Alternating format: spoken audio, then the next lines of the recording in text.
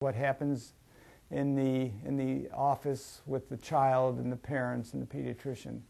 Although the insurance may change, the billing may change, the electronic medical records may change, it's still a relationship between the pediatrician, the parent, and the child. And the three of them work together as a team. Communication is the key. When parents interview me, I say, look, you know what, I have all the same certificates, all the same degrees, all the same diplomas that other pediatricians have. So what makes one pediatrician different than another? The most important thing is communication.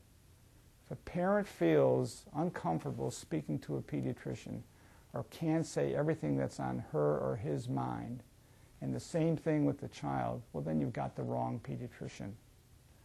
If you feel that you can tell your pediatrician everything that's going on and feel comfortable and know that he's concerned, I think that's a good match, and that's probably the most important thing as far as a pediatric relationship. There's always one child, at least one child a day that does something funny or just smiles funny or just adorable. Adults, unfortunately, are not adorable. They're not necessarily cute. They don't do silly things. They won't prance about and show you their latest dance steps or recite the ABCs and be very proud of it.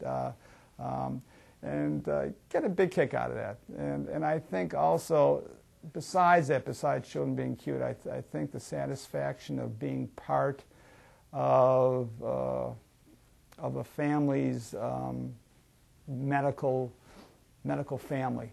You're part of their medical family because you interact with them, you get to know them, you see the children growing up, you see the parents growing up, you see the parents maturing, becoming more confident in their ability to take care of their own children. It's very rewarding. Pediatrics is very much different than adult medicine. Children are not just miniature adults. They have unique, specific problems that have to be attended to. And they have to be attended to by people who are well trained in the field. Unfortunately, in the Merrimack Valley, there aren't too many pediatric subspecialties, so that does mean referral to centers in Boston, whether it be Mass General for Children, Boston Floating Hospital, part of New England Medical Center, or, of course, Boston Children's Hospital. I think that I can say, speaking for myself and the other pediatricians at Pentucket, no matter what has happened in the insurance environment, we've always referred children to the appropriate subspecialist because it's obviously important that they be seen by them.